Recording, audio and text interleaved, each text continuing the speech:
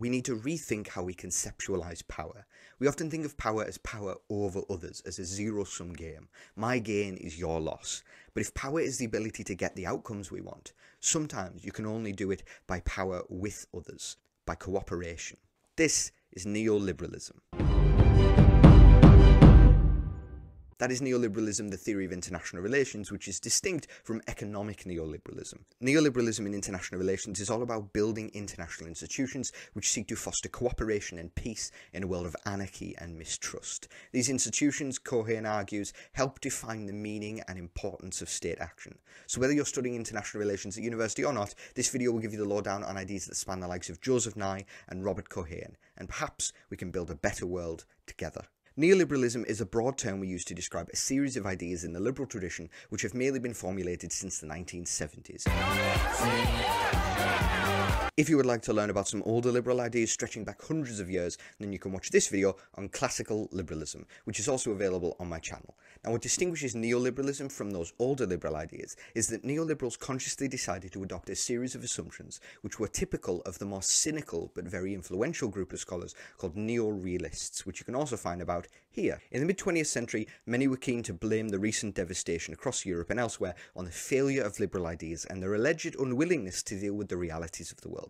Neoliberals therefore decided to argue for the validity of their conclusions on their critics' own terms, and this was very effective. Institutions were here to stay. In this video, we'll cover how neoliberals understand states, how they view the potential for cooperation, and at the end, we'll look at some things you need to keep in mind when designing your own international institutions. So let's get started thinking like a neoliberal. Part 1. Interests.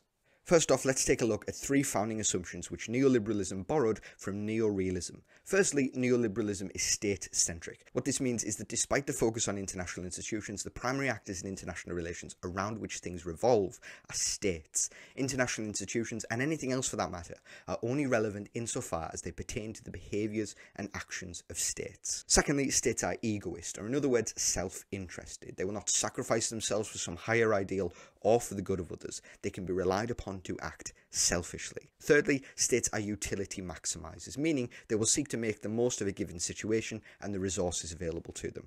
This third foundation isn't hugely new to the liberal tradition, as they have long understood states to be rational actors. They are capable of deciding on goals and working out the likely most effective route to achieve those goals. Classical scholars like John Locke understood this ability to reason as the source of human progress. The change here is that they have adopted neo-realist and game-theoretic ways of talking about this assumption. These conditions give rise to a world which is quite precarious. States are selfish and relatively good at it. Now, traditions like neo-realism regard this state of affairs as inescapable. In the words of renowned neo-realist John Mearsheimer, the sad fact is that international politics has always been a ruthless and dangerous business, and it is likely to remain that way. Neoliberalism, however, maintains that there is something that can be done about this. This idea that we do not have to settle for the world that we have is the defining feature of the liberal tradition. They are confident in the potential for progress and the human ability to improve their way of life. Anarchy, that is the absence of a central authority in the international system, therefore does not have the same effects at all times in history.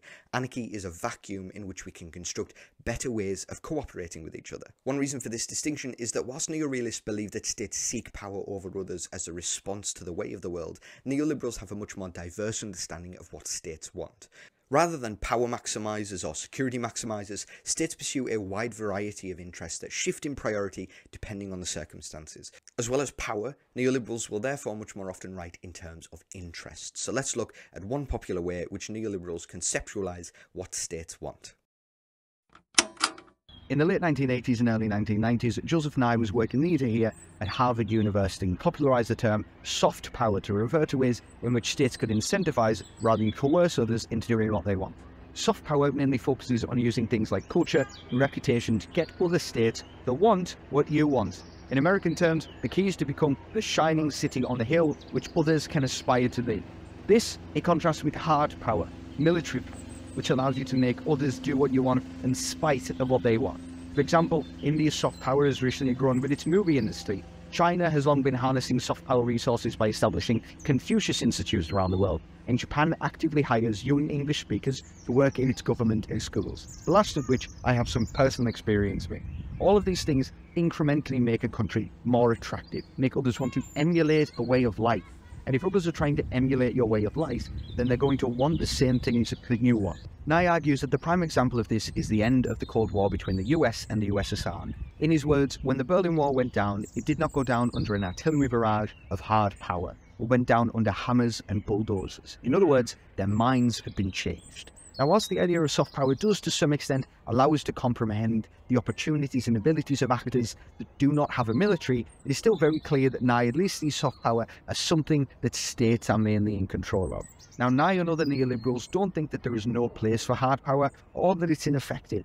The problem with hard power on its own is that it's risky and it's costly. It is therefore better to utilise what Nye called smart power, which is the ability to combine hard power and soft power to get what you want. To use a simple example, you're going to have a much easier time going to war if you and a conflict itself are attractive and popular.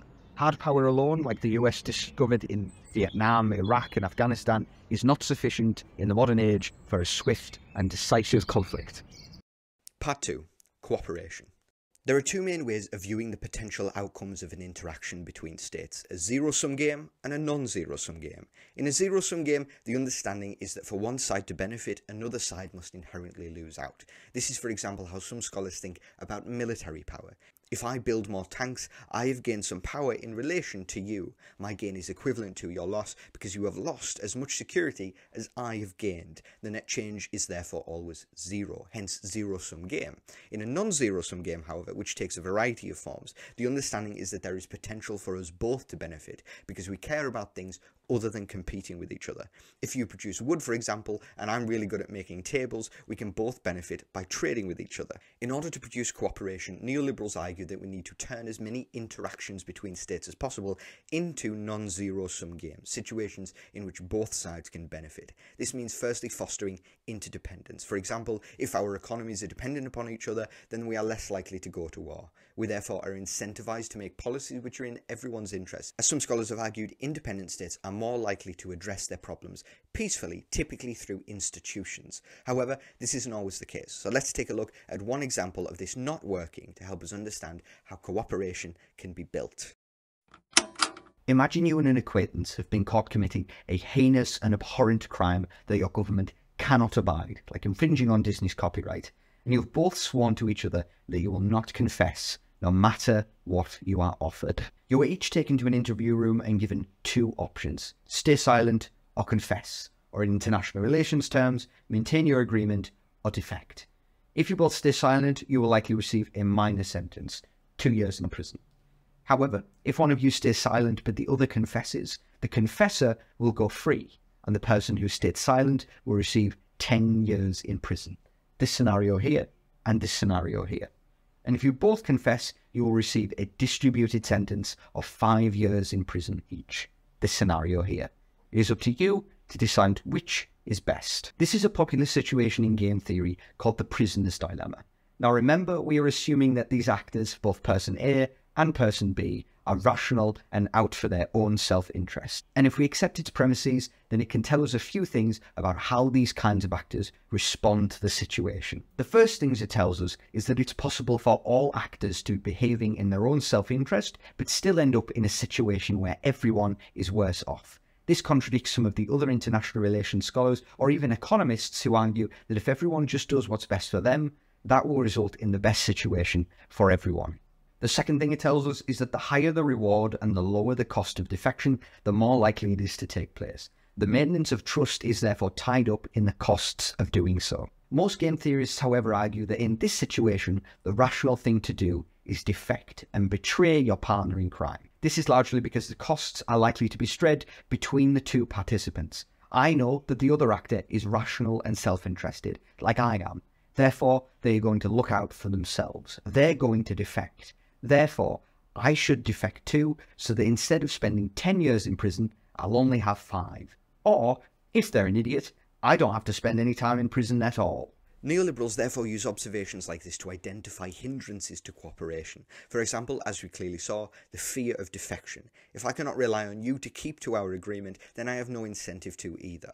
I know you are self-interested and rational, just like I am, and so I know that it makes sense for you to defect if it benefits you. One major cause of this fear is the lack of information and communication. And this is one of the observations that really makes neoliberalism a product of the modern day. Historically, an inability to communicate effectively, like we saw in the prisoner's dilemma, meant actors could not coordinate their response to situations. Now, however, with the advancement of informational and communicative technologies, we have more chances for cooperation. States also fear what is called the free rider problem, and this is where some members of an agreement underpay or undercontribute to the costs of that agreement. For example, President Trump often criticized other members of NATO for failing to meet the agreed upon annual spending on defence, choosing instead to benefit from American hegemony without giving enough back. The anticipation of future competition is also an issue.